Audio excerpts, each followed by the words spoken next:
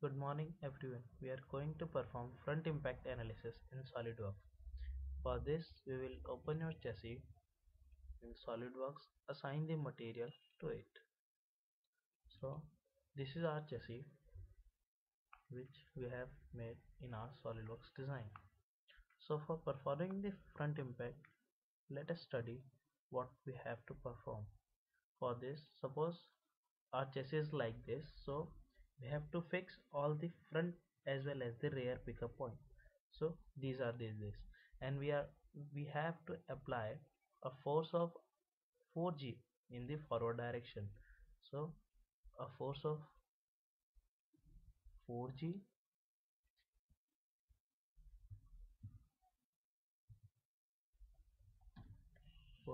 in the forward direction. So we will perform all this analysis in the SolidWorks. For this, open your SolidWorks chassis and then go to simulation and study advisory. Open new study advisory, name it as front impact, and from the type choose static one. Click OK.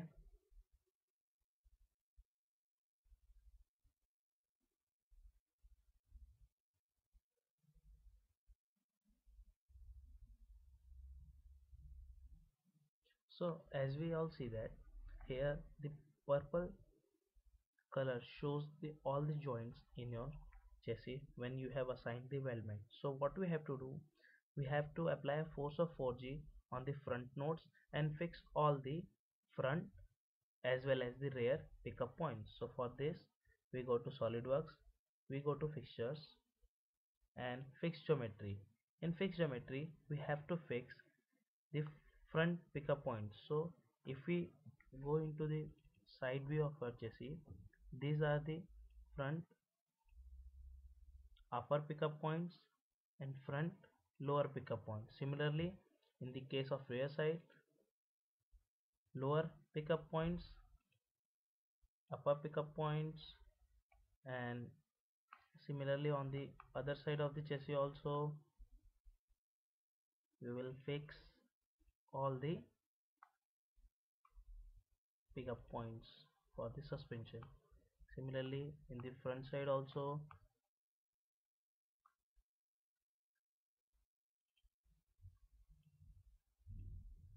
So we have fixed all the pickup points. Now we have to apply a load of 4g in the forward direction. So how we are going to calculate a force of 4g? So right click a force. Now how we are going to perform a force of 4g? Let us assume that the mass of the vehicle is 350 kg. So 1g is coming out to be 350 cross 10. It's coming out to be 3500 Newton. For in front impact, we have considered a force of 4g. It's coming out to be 14,000 Newton.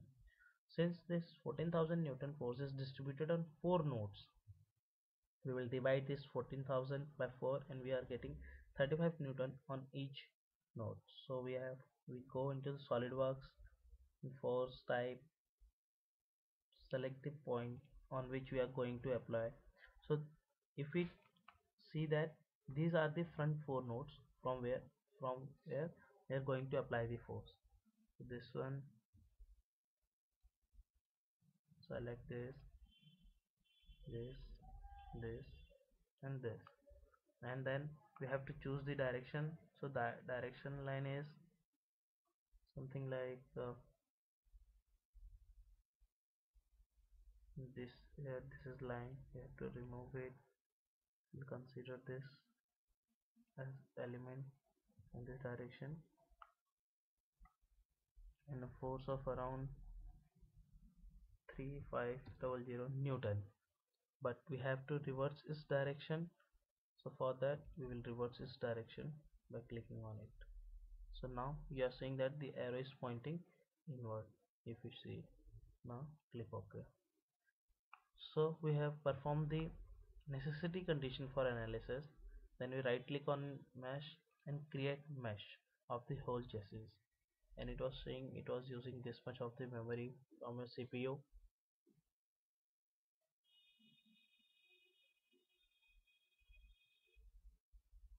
And as you all see that the meshing of each and every element is done according to the mesh condition which we have applied. Now for getting the results, we'll right click on it and run the results.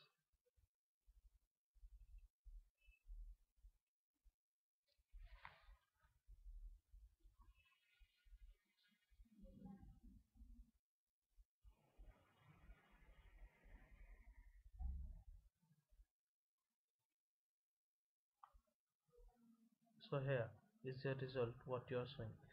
As you all see that the chassis is most deformed in the forward direction. It is because the deformation scale is very high.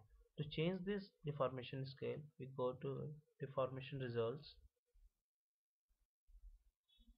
right click on it and get edit definition.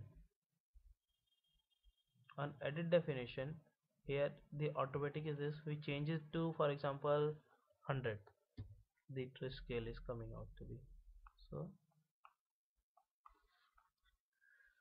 this is your chassis on which you have performed. The color graph shows all your analysis, and similarly you can view the displacement graph also during impact. Here again the deformation scale is very high. You can change it by edit definition, go to user define, hit 100, and here so how the definition change. So in analysis you see that this red section here, you can also edit this one. Yeah, change it from scientific to floating up to 2 decimal and this much. Since the whole chassis is made in so as you can see that the deformation is less than 1 it's 0.09.